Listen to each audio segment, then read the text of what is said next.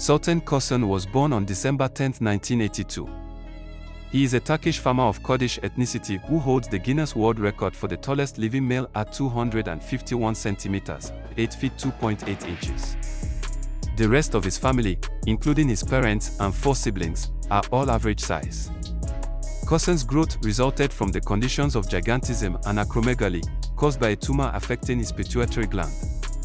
He didn't start his incredible growth spurt until he was 10 years old. Kösen was unable to complete his education because of his height. He instead worked part-time as a farmer.